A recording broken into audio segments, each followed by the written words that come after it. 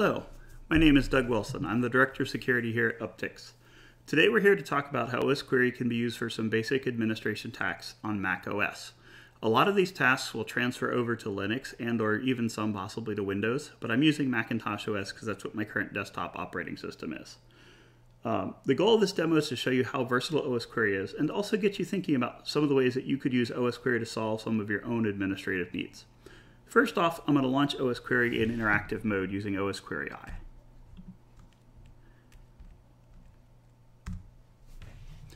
Now that we've got osquery up, I'm going to be typing in a bunch of commands and going through them. Remember, even though I'm doing this only on one machine, everything you see here could be done at scale across your entire enterprise with a distributed osquery solution such as Upticks.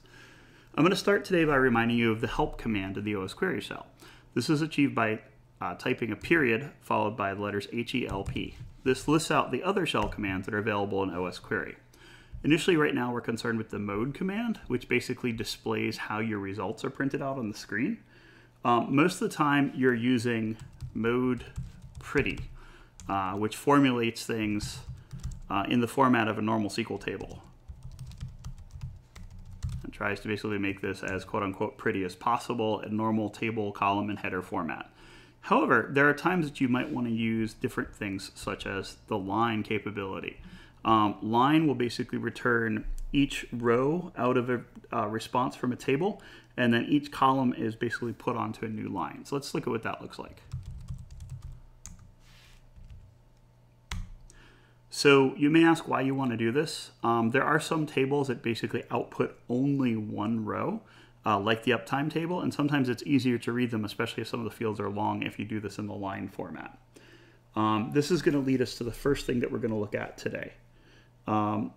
So to start on Mac administration, I'd first like to talk about something called the System Info table. If you're familiar with About This Mac on your Mac, the System Info table does about the same on macOS. I'm not going to do select star from this because I don't want to share some of my personal information, such as my machine's name and serial number, but you'll get some ideas from this query and you can try this one at home. Basically what we're going to do is we're going to select a couple of columns with this, and you'll see how this comes out with the line mode. So we're looking at the CPU type, subtype, brand, memory, etc., a bunch of the information you'll get from About This Mac memo, and it's going to come formatted in a nice little list here. This can be used to do inventory, and again, it will actually show the serial number, so you can track unique Macs this way if you want to. This can basically be used also on Linux and other operating systems as well. Again, I'm just doing this on macOS because that's what I have available. Another thing in the About This Mac that is usually of interest is the amount of storage left on a hard disk. Let's see how you would do that with osquery. There's a table in osquery called mounts, which lists all the file mounts. So we're going to go back to the pretty mode first, and then we're going to look at that table. And like a lot of other tables in osquery, initially we're going to see a fair bit of information, and we're going to look at how we can refine this to get just what you need. So yep, got a lot of stuff there. Really, and we're interested in where the root mount is, which is going to be this particular device. So let's clean this up a little bit. And also let's look at the stuff that we're concerned about. We want to know the file type and maybe like how much space is left on the disk. So let's grab a few columns here that might be useful. Select path, type, and blocks available from mounts. And we're going to look for just the one which is the root path. So we're going to do where path equals just the root slash. Let's see if that works. Okay, look, so we basically have the path, the type of drive, the number of blocks available. However, blocks available is not terribly human friendly. But again, remember, we've got the power of SQL so that we can try using the actual expressions in SQL and do some math and make this a little bit more readable. So let's take what we had before and let's change this blocks available a little bit. So up here we have the block size in bytes as well as the blocks. So SQL allows us to do a bunch of functions, including some math. So let's change our select so it's not just blocks available, but it's blocks available multiplied by the number that is in block size. What this is going to do is, for when it matches the where, it's going to look at the block size and multiply that times the blocks, so you should get the total number of bytes free. Okay, that's pretty cool.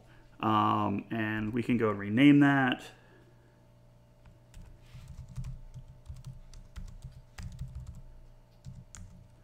but that's still, you know, a little bit awkward. That's not necessarily what we want. So we'll do a little bit more math. We're going to change this so that we'll actually, instead of using this as bytes, we can look this as gigabytes, and we can also reformat the number. So I'm going to do a couple of things here. I am going to, there's a function in SQLite called round, which basically takes a number. Well, actually, I'll go ahead and do the math first, and I'll show you. So we're currently in bytes. I will just assume for the sake that a gigabyte is a 1 followed by a set of zeros bytes, as opposed to trying to do 2 to the power of something. I think that's what Apple uses these days as well. So what we're going to do is we're going to do a little more math, and instead of dividing by a billion, we're going to do exponential notation. And this should give us the number. So we're basically doing times 10 to the minus 10th. And there you go, except we need to rename that and clean that up. So let's do a couple more things here. SQL, as I mentioned slightly before, has a round function. So let's use the round function. And what this does is it takes the first number, which we just created, and then you're able to say stop after a certain number of significant digits. So we're going to say 2, because we only want to see 2 past the decimal place. And we're going to change bytes free to gigs free. And hey, look, you've got kind of a neat little report showing what the root directory is, what type of file system it is, and how many gigs are free. So another common thing that is often done for disk administration, especially if you're checking on your laptops, is you want to be able to see if your disks are encrypted. Fortunately, osquery has a table for that too.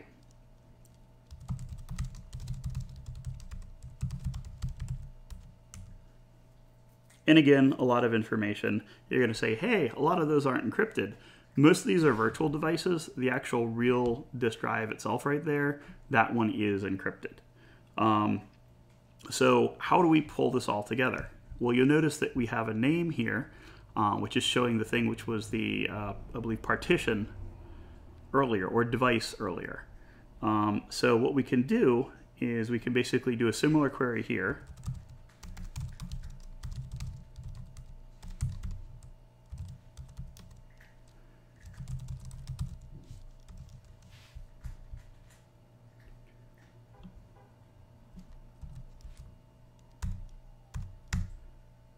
So we can get just the information that we need. And then I'm going to do a little bit of cooking show magic, but we can take the query that we had before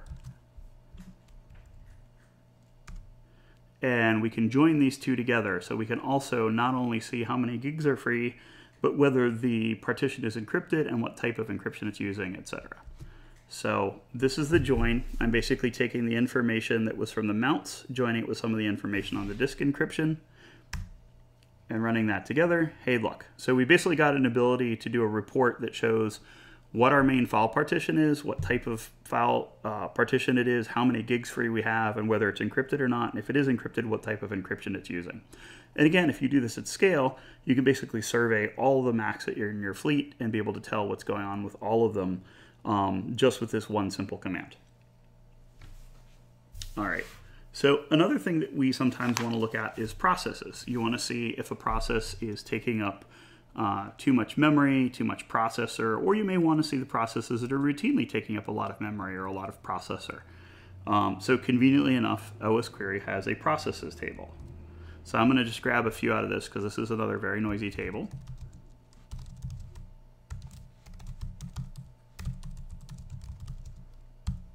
And again, we're going to go through and we're going to show how we can refine this. So this is very akin to using the PS command, except that you have the ability to shape it through SQL rather than having to remember all the command flags. And this again looks very messy right now. So let's clean this up a little bit. So we don't want all the pieces here, but we want to basically know like what process is running. And let's say we are trying to figure out how much processor time it's using. Let's see that we want to see the processes that are using the most processor time. So normally you'd have to do a lot of magic with PS, or you'd have to run top and do a bunch of other commands. So what we're going to do is we're going to use SQL here to grab this out of the processes table.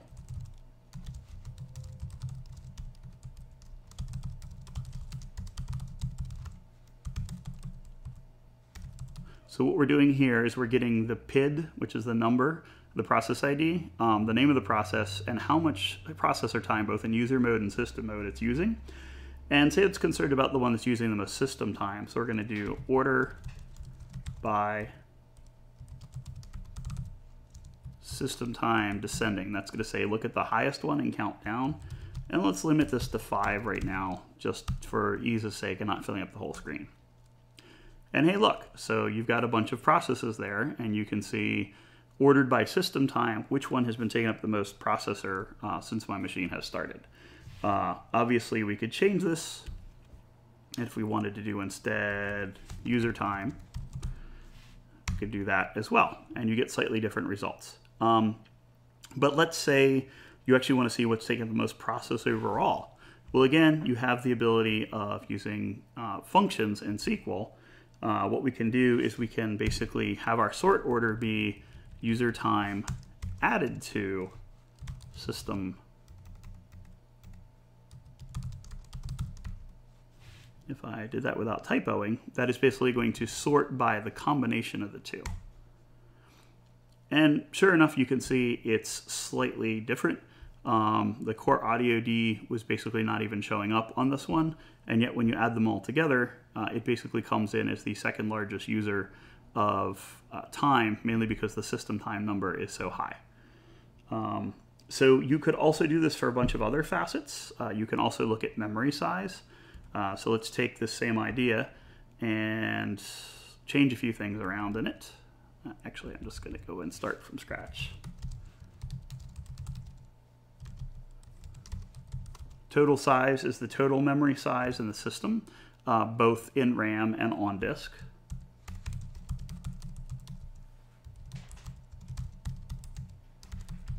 And again, we're going to order it by that memory count, and we're going to do it descending, so counting from the largest one down, and we'll be able to see what the memory hogs in my system are. And we can see that Google Chrome is currently taking up the top slots. And again, we can take the sort of math we did from earlier. That's a kind of awkward number. Let's say we want to make this a little bit more digestible. So what I'm going to do is I'm going to take that total size and use the round and some math to sort of make this more human processable.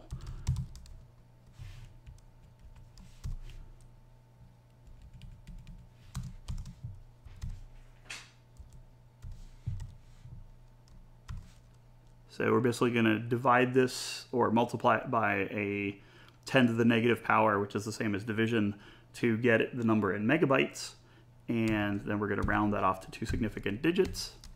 And we're going to call that as mem in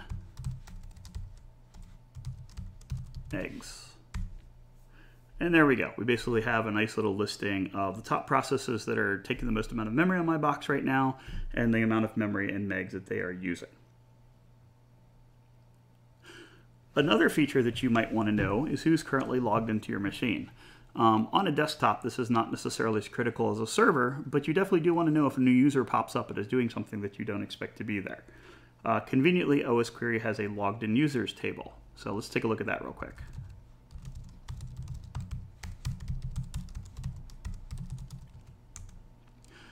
And you're like, wow, that's got a whole lot of sessions in there. Well, honestly, what this is basically a bunch of sessions that I have used before and then closed out, and I haven't rebooted my box, and so they're still there.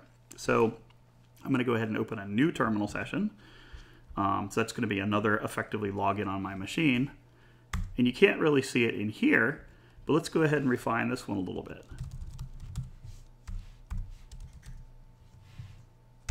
And that's going to narrow it down to the things that are basically available and active right now, as opposed to all those dead ones I have knocking around. If you happen to be doing this on a server, or you're doing this on your local desktop and somebody's logged in remotely, the host column will actually show where the remote connection is coming from. Right now, because these are all local logins, either on the desktop or in a terminal session, you're not seeing anything remote because I'm logged in locally to the box. So one last thing to cover in terms of administrative tasks for the purpose of this video. A lot of times administrators commonly need to look at what's on a piece of software. And a lot of times you might have some scan that's involved or some inventory control software that's bulky to use, and you just want to check a particular thing, either for a user or concerned about something being vulnerable. And osquery allows you to do this on the fly in a custom way. And in other videos, we'll talk about how you can check application versions at scale en masse with osquery, but I just want to show quickly how you can do a spot check and how this could be useful. So one of the things that you can do on a Mac is you can look at any of the installed apps with the apps table. So let's look at this again real quick. And I'm just going to limit this again because this could show a lot of information, send it scrolling off the screen. Yep, that's a lot of stuff there. In fact, even just 3 basically push stuff off there. Like, okay, how do we clear this up? Well, let's say, that Chrome browser that's using up all that memory earlier, I want to make sure that I have the latest version of that. So I could use, and there are a bunch of different fields we could go on, but there is a base name field. As you can see up here, the first thing there, this is the name of the app itself. We're going to say, we don't exactly know, maybe it's Google Chrome.app or whatever. We definitely know it'll have Chrome in it. Let's see what we get when we just do this. So I'm going to use the like operator, which allows us to basically look for the Chrome string with some wildcards. And we'll see what we get. And hey, look, there's the Google Chrome app that we were looking for. So let's clean this up a little bit. So let's do, and I'm going to do bundle version from apps where name like.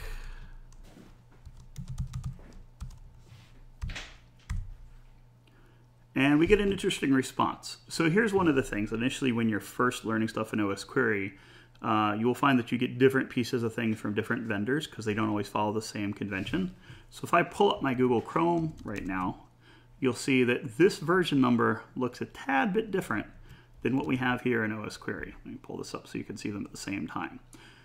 And what's ironic is this, even though it's called the bundle version, is actually the short bundle version is longer and actually has the entire distribution name than just the bundle version. So if you're doing this specifically for Chrome to do a report on Chrome, you would basically want to rewrite this so you're looking for the bundle short version.